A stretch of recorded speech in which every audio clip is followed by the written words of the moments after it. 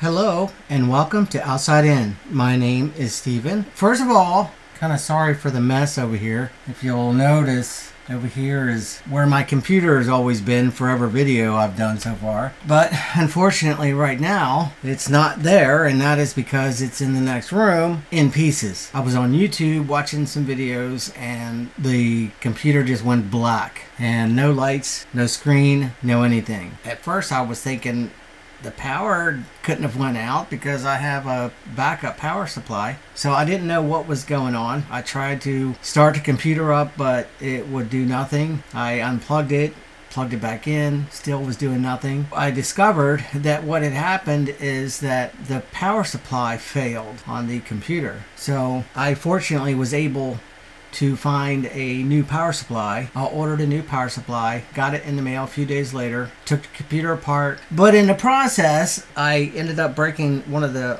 fans on my graphics card. We're going to go step by step on how to take those fans out and replace them with new ones. Let's go over to the bench and let's replace these fans. Okay, so this is the graphics card. I don't know how much zooming is going to help, but we'll maybe zoom in here a little bit so hopefully you guys can see better. But this is an EVGA Geforce GTX 770, and I just love this thing. This has been such a great card, and it really was horrible that I busted it the fan. So I was able to, I thought I was going to just be able to maybe take the fan off of this and maybe glue it back in, but no, it was pretty busted up. So anyway, like I said, I found a set of fans on Amazon for $15. Okay, let's get these plastic pieces off. And these are beautiful. They look like the original, except for the fan blades are made a little bit different. So I'm hoping that's just like an upgrade maybe. But I wanted to create this video to help anyone out there that may have a card, that may have this card, to know how to get this apart to replace the fans. There's two screws, one here and one on the other side, but when I took the screws out, nothing would budge. I was like, I have no idea. And then I saw two screws here. I was like, oh, there's the other two screws. But how do I get to them? Because they're under here and I can't get a screwdriver there. I got to looking and I was like, wait a minute. These four screws right here have, guess what? They have springs on them. And guess what that reminds me of? A motherboard, CPU, heatsink. But I was like, you know what? I'll bet you this is retaining the heatsink. After I took these screws out with the springs on them, I was right. But I'm about to show you that now. Just these four screws. Now I think there's at least two more screws that we'll have to take out, but not until I get the heatsink out. You know, I recommend, you know, cleaning the thermal paste off and reapplying fresh thermal paste. Okay, now right here, when you go to take this off, right there, there is the fans is plugged in right there. So I just got to turn it around to make sure, because I don't want to break anything. So got to be delicate, easy with it. I cleaned a lot of dust out of this thing too already. So okay, got it unplugged. And this we're going to clean off. So I'm going to get some alcohol, rubbing alcohol, and clean the thermal paste off of this.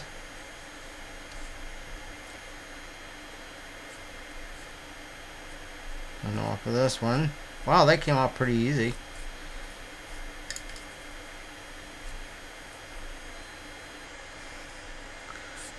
I'm just going over these surfaces to get all the dust, and this is the first time I was actually inside here, so might as well get it cleaned out while we're in here, right? You know, get it clean as possible before we put it back together. So now then, let's turn this back over. It looks to me like these two screws here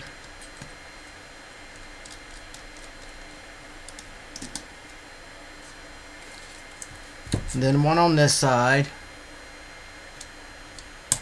I just gotta keep I gotta keep watching to see, make sure I'm staying in shot so you guys can see. So that one screw there, and then another screw there. Okay, now it looks to me like these are the other two screws that we'll have to take out in order to remove the shroud so we can get the fans out. These are different size screws, so just make sure you can put these down in a way that you'll know where they go when you put it back together. Now, is this going to come off? Look at that. It did. Okay, so there it is in all its glory. Okay, now on this one it's easy to see because there's no fan on it anymore because I busted it off. But underneath of these fans, and even the ones that I saw online that are made by different manufacturers, they all have 3 screws holding down the fans. And all you really have to do is put your screwdriver between the fins and then just keep moving it until you find the screw and then unscrew it.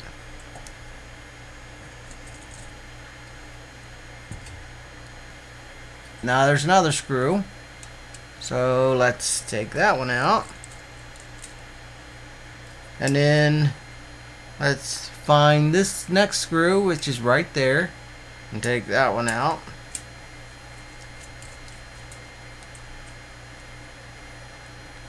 And just be careful, these are very tiny screws, so you don't want them flying across the room, because then you probably would not find it.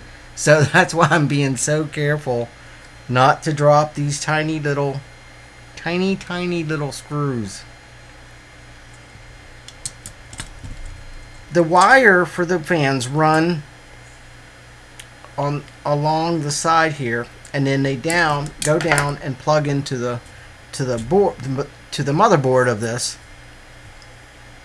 down below. But it looks like the wires are in little like channels, which makes it actually kind of easier because it's not an extra step you have to do to try to unclip it. It's just on this board anyway, they're just being retained by little channel tabs. See, now on this, it's one continuous wire. Both of the fans don't unplug separately. That's all one.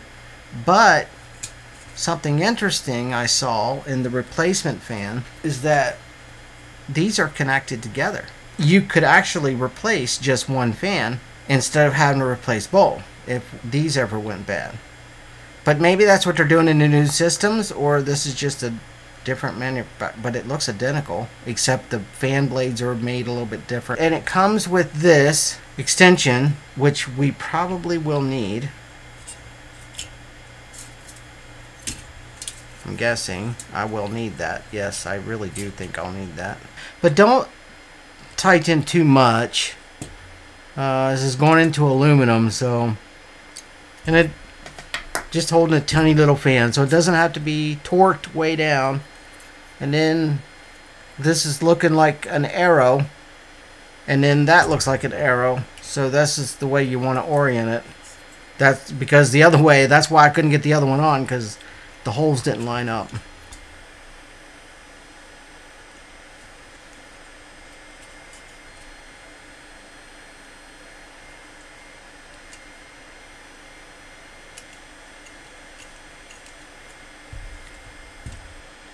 Snug them down. Okay. So I'm going to assume that the best way for me to do this would be to run this wire underneath of this one to get it as low as possible, and then plug it into this side. Yeah, they definitely messed up making this wire. This one here should have been longer. Goodness gracious, why did they make that so short? That makes me nervous with this having to be plugged in like this, being that close to the fan. When I get the shroud back on, if this picks up too high, it's gonna touch. Get this back together, if it'll go back together.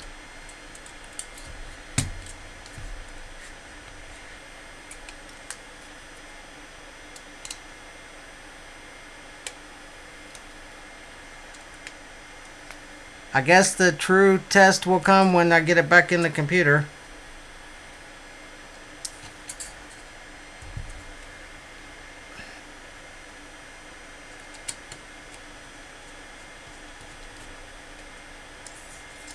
So yeah, if you end up getting a fan set like this, then the short end is the one, it should be on this side, but they don't make the wire long enough. So the fan that was over here, I had to put over here. And then it does fit. I mean, I did get it to work like you saw. It's not rubbing anything. And then when this goes back down, it does hold it down, so it should keep it from going up into the fan. I had to take this fan and put it over here. This fan was over here and had to put that over there, which made this be too long. But I think as long as you fold that over like that and stick it up here in this area, I think it should be okay. So yeah, that's the only way I can do it. The logo looks identical to EVGA. Hopefully that will work. They're not rubbing. Okay. Nothing rubbing.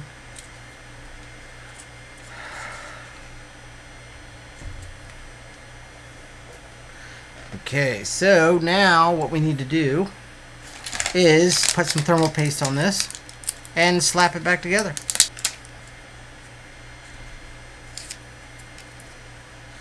Now please don't get too mad at me if some of you think I'm not doing this right.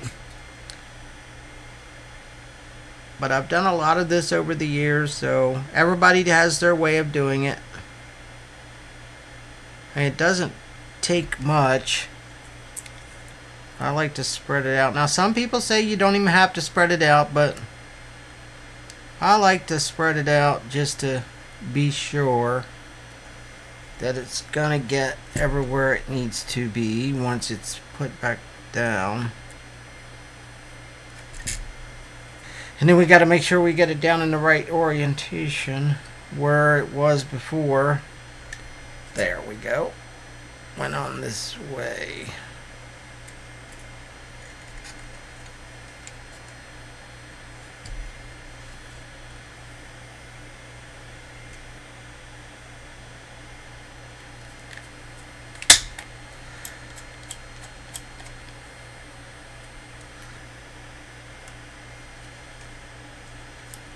Now these screws here you have to push down before it'll start because of the spring. But just make sure that when you're holding this, you're not accidentally, because you'll end up in the same situation with a broken fan. These things are quite delicate. And I would say it doesn't take much because I broke mine. That's why I'm having to go through this. But it gave me an opportunity to show someone else how to do this, and when we do learn something, it is nice to be able to share that knowledge with others. Even though it's a little bit of finagling, but I finally got it started. Now I'll just, I guess, use the screwdriver to seat it down,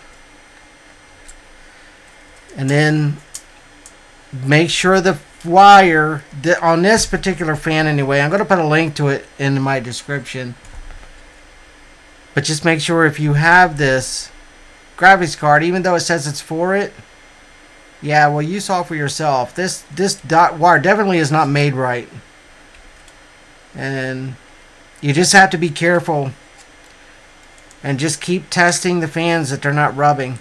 This one here, definitely do not push it back up this way because it'll get stuck. And no rubbing. Okay, so it worked. Yeah, that fan turned out to be not what I was hoping. It looked like the replacement ones, and it was for this specific board, the EVGA Geforce GTX 770. But this must be an updated fan they decided to do to be able to unplug them. Even though I was still able to finagle it and get it in there. Still a lot less expensive than buying a new one, for sure. Plus, it gives you an opportunity to learn something new. Alright, so there you go. I really hope this has helped somebody. Have a great night, and I will see you in the next one.